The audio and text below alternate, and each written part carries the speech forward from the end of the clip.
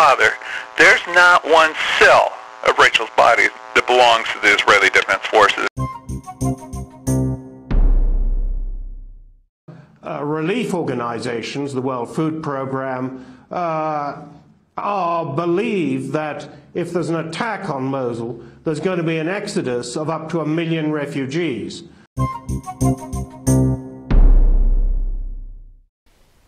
Hello, my name is Stanley Heller. Welcome to The Struggle. The Struggle is shown on over 25 cable stations from Vermont to New York City.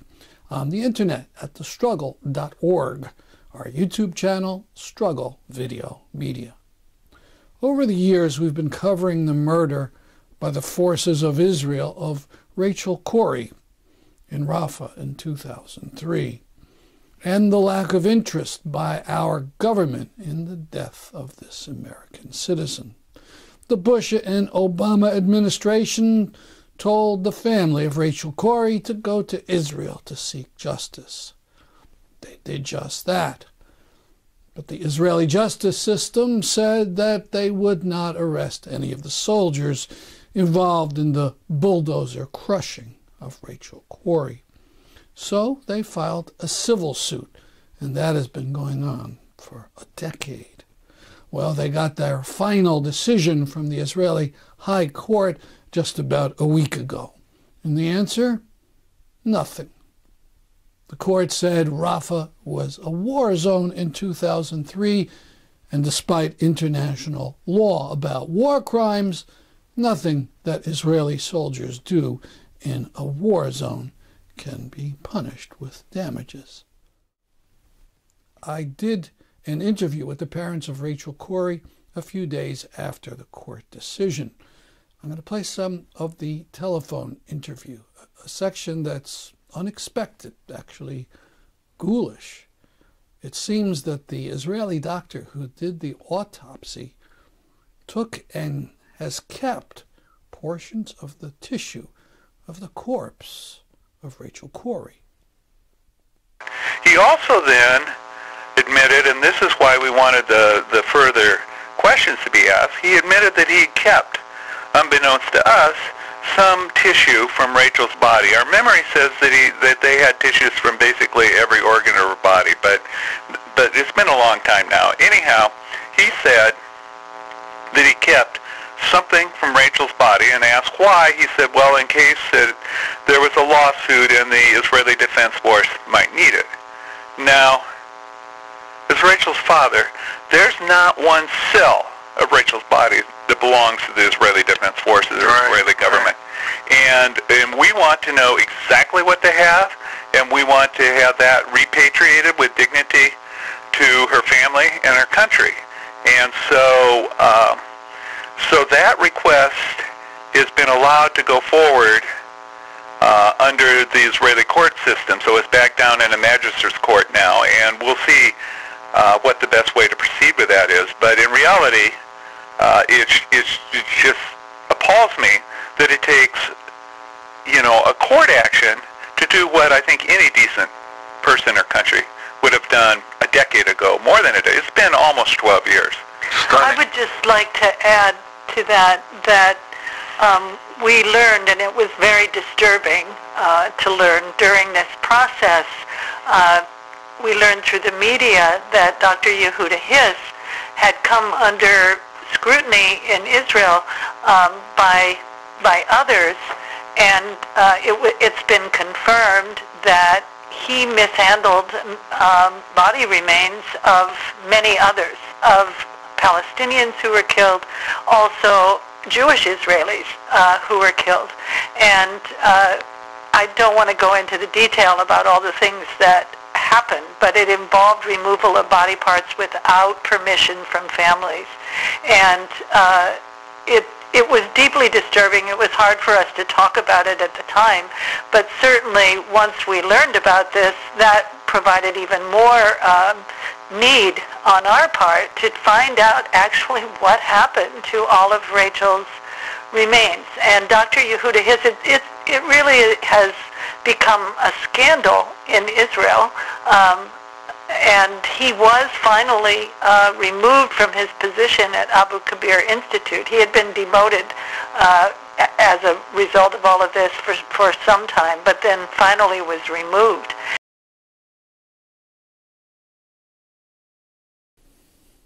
I encourage you to listen to the whole interview on our YouTube channel.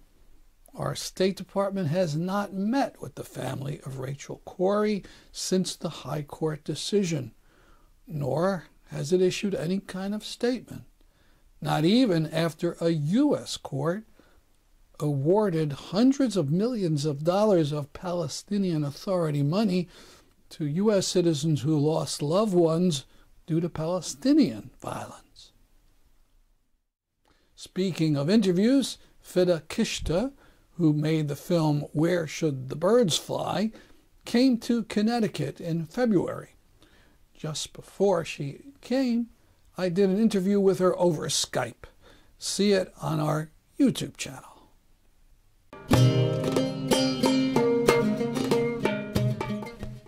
Rachel Corrie was killed March 16, 2003. On March 19th of last year, there was, in some ways, an even more outrageous killing. Yusuf Abu Akr Shawamra was 14 years old. Part of the apartheid separation barrier goes through his family's property in a little town near Hebron. The separation barrier there is really just a fence, and there was a hole in that fence, and young people would go through it to pick vegetables that grew wild on the other side. The hole had been there for 2 years. It was well known to the Israeli military. They had arrested people just weeks before for going through the fence. On the 19th, Shawamra and 2 friends went across the barrier in the morning. The IDF was dozens of meters away, and without warning, they shot Shawamra. The Israeli paper Haaretz, their equivalent of our New York Times, said in an editorial that it was nothing short of a war crime. I naively thought that in this case there would actually be some action, some punishment. I was dumb. The IDF had its usual investigation. Last July, it reported to the Israeli human rights group B'Tselem that they had closed the case because there was, quote, no suspicion that the open fire regulations had been breached, unquote. No jailings, no punishments, no censure, no demotions, nothing. Yusuf, rest in peace while we deepen our anger at this outrage and continue to demand justice.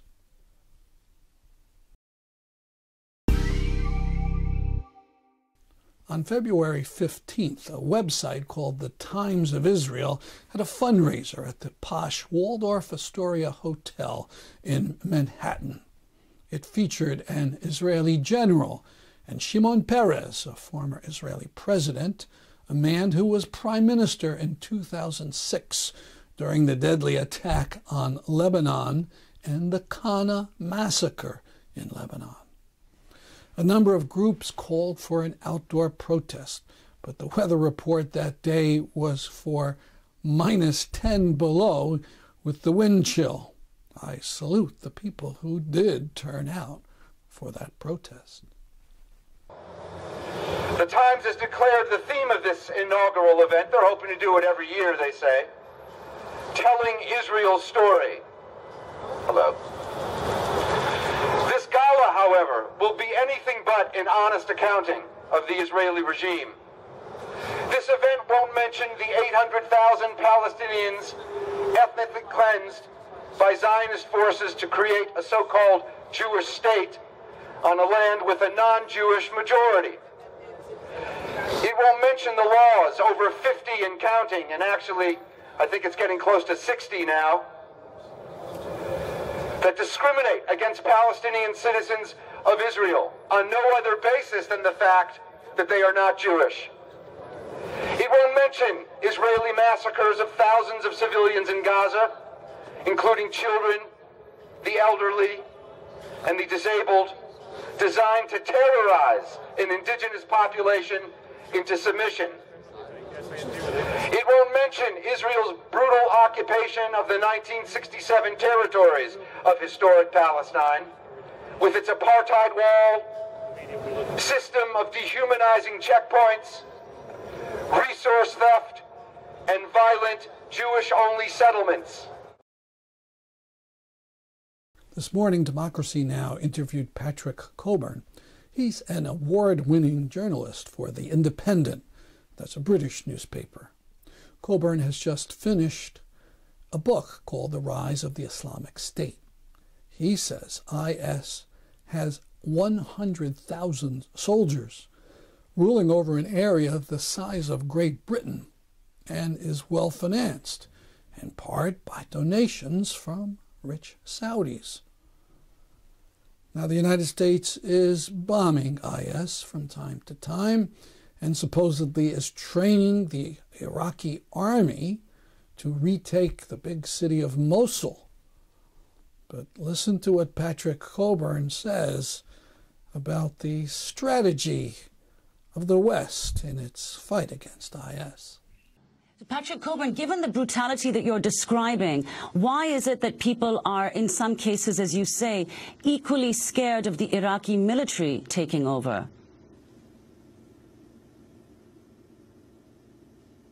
Because every place that the Shia militia and it's mostly the main fighting force of the Baghdad government at the moment is not the Iraqi army. The Iraqi army has actually failed to take back any city in Iraq or town in Iraq since the beginning of last year, since Fallujah fell to ISIS. But the Shia militia that probably have about 120,000 men, the Iraqi army probably has about 40 to 50,000, where they take over cities or towns, they haven't taken many, but where they have taken them over, or villages, they treat all the inhabitants, if they're Sunni Arabs, as if they were members of ISIS.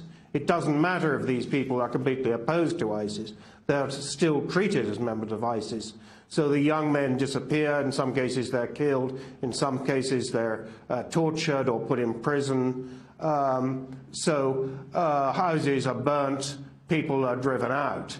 And there's one other point, a very important one I'd like to make, which I don't think people have taken on board.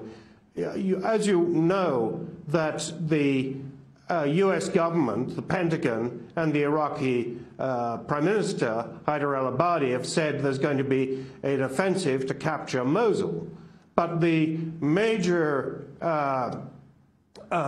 relief organizations, the World Food Programme, believe that if there's an attack on Mosul, there's going to be an exodus of up to 1 million refugees, of basically Sunni Arabs live in Mosul, that they're going to flee the city when airstrikes intensify, and they believe it's going to come out under attack. At the moment, they couldn't get into the Kurdish region, they're banned, so they're all going to be on the road. So they're pre-positioning supplies for one of the biggest exodus of refugees that we've seen, I don't know for how long, but it's going to be massive. There's going to be terrible suffering, and many will die. Already, the self-proclaimed Islamic State controls a swath of land that covers millions and millions of people. Is the Islamic State going to last? And also, if you could respond to this latest identification, supposedly, of the man that has been called Jihadi John, who stands in the video as he was about to execute, for example, the American journalist James Foley. The Kuwaiti-born Mohammed Emwazi, British security, said that they were following him. The significance of this, 3 arrests in Brooklyn. These young people were supposedly going to join up with Islamic State in Syria, the 3 girls in Britain, the young women who supposedly have gone to join. Can you put all of this together? Yeah, I mean, there are about sort of said to be 20,000 foreign jihadis who've gone to the Islamic State. One of the amazing things is that they're still quite easily able to cross the Turkish frontier into Syria, into the Islamic State, despite the fact that Turkey is meant to be part of the coalition to eliminate the Islamic State. At the moment, last year they had a 100-day campaign in which they captured an area which is larger than Great Britain. They defeated the Iraqi army. They inflicted defeats on the Syrian army, massive defeats on the Kurds, the Iraqi Kurds, on almost everybody else. Since then, they haven't been quite so successful against the Syrian Kurds and others, but they control pretty well the same area, and they're recruiting vast numbers of people. I was at the battlefront here west of Erbil yesterday, and I was talking to a commander, and although he said that ISIS was losing a lot of men in attacks they'd been making, they've still been able to recruit people, and recruit people from the local area. I think abroad people get the impression somehow it's all foreign and jihadis. Actually it isn't, it's mostly Syrians and Iraqis. And there are at least 6 or 7 million people within the confines of the Islamic State. And if you're calling up all the young men, you can put a very large army into the field. Now, to defeat them, we have the Iraqi army here, but as I said earlier, the Iraqi army has not recaptured a single city or town since January last year. So talk of them defeating the Islamic State, of taking Mosul, taking these other cities, looks pretty optimistic. View the whole interview at Democracy Now! It's their February 26th program. We end with more video from the forum after the People's Climate March. What next?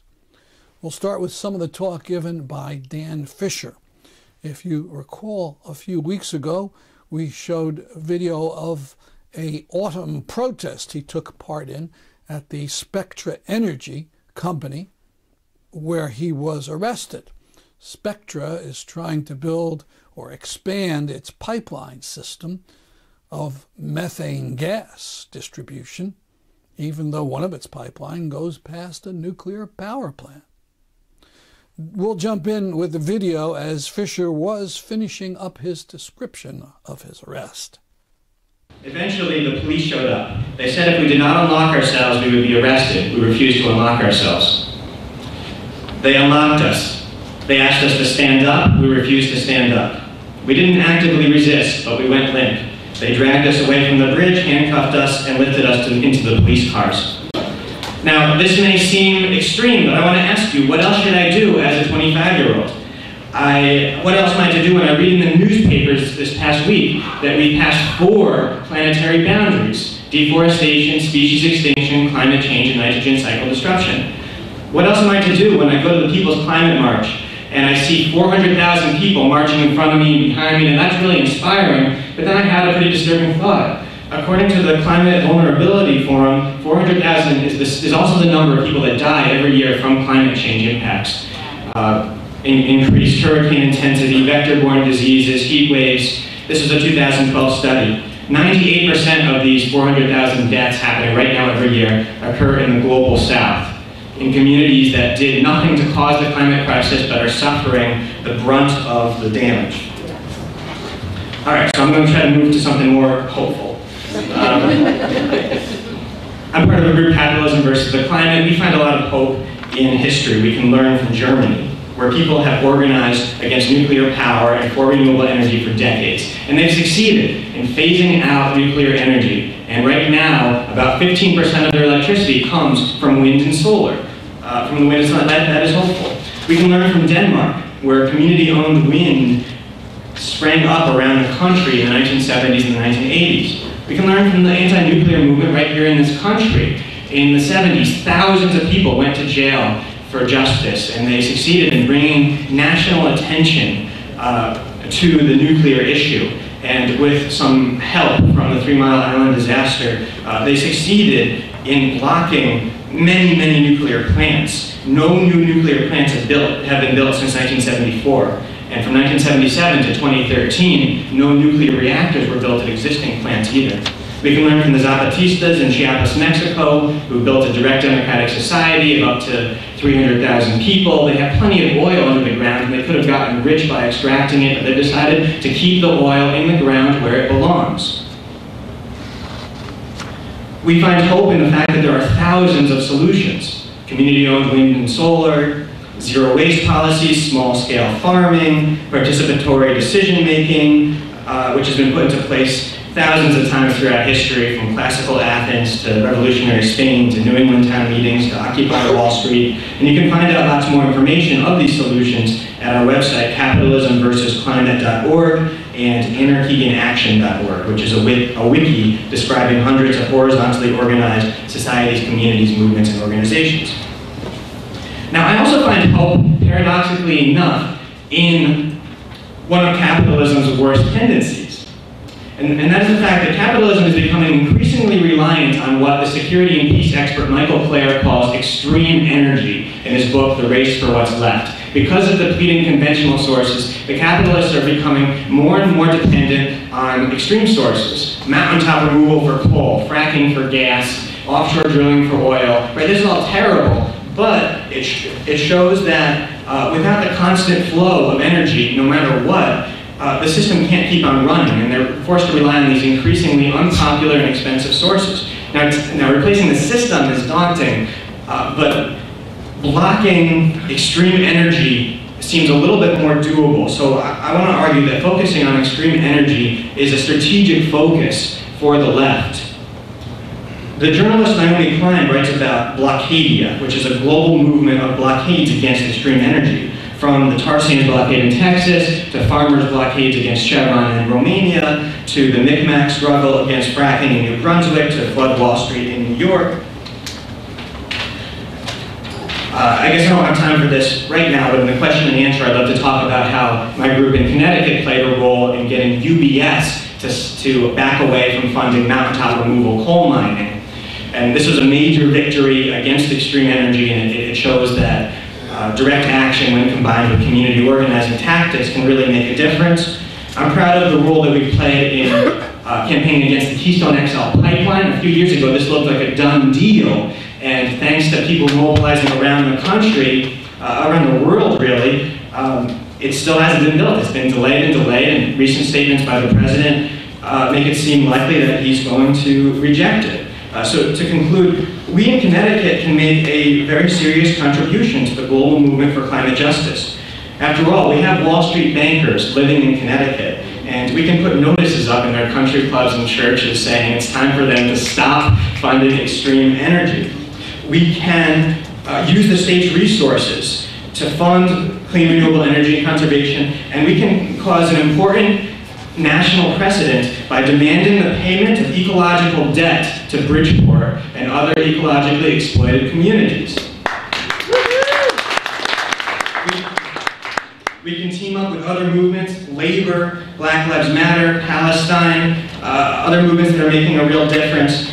And I have some other ideas I'll talk about in the question and answer period, but I'm going to be passing around this pledge of resistance. And hopefully you can fill it out and then give it back to me. You don't have to get arrested to make a difference to be a part of this struggle, I promise you that. We do need a lot of people to campaign against Spectre's expansion, and let's not be afraid, finally, to use the most powerful weapons we have. Our words, our actions, our creativity, our courage, our resistance. Let's fight as hard as we can with the knowledge that we may very well have to choose between extinction and ecotopia, between annihilation and anarchy, between capitalism and the climate.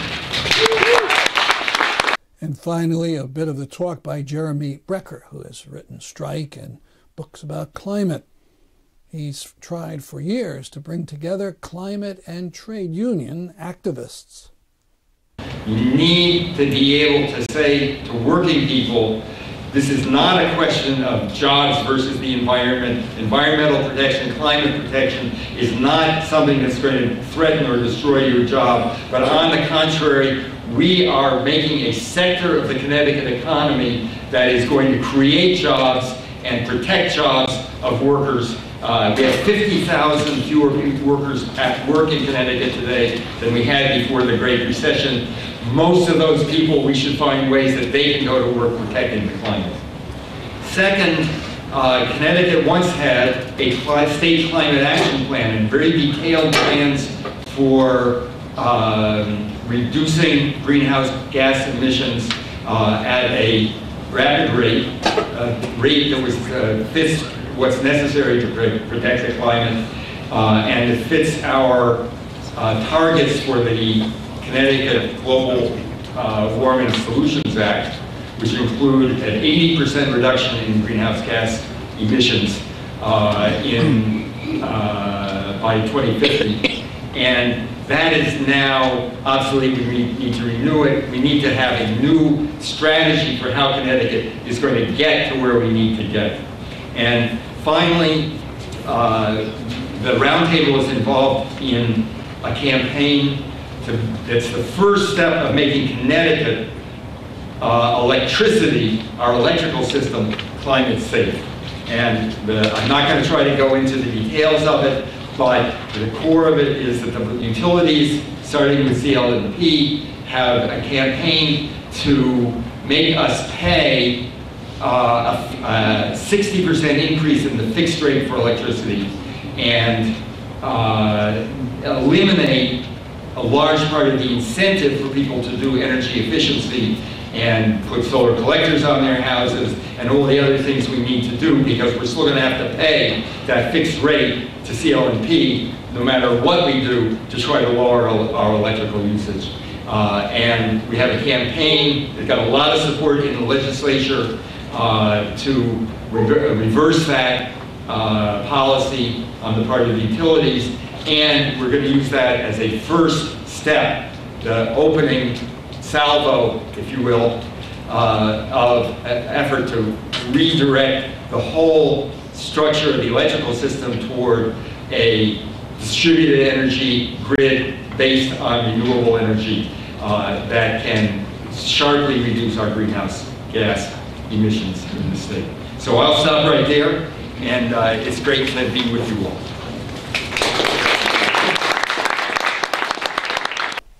I just want to note that all the video from that forum is on our website. Just go to Video on Climate on our homepage. That's our program for today. See you next week at this time. I'm Stanley Heller, and this is The Struggle.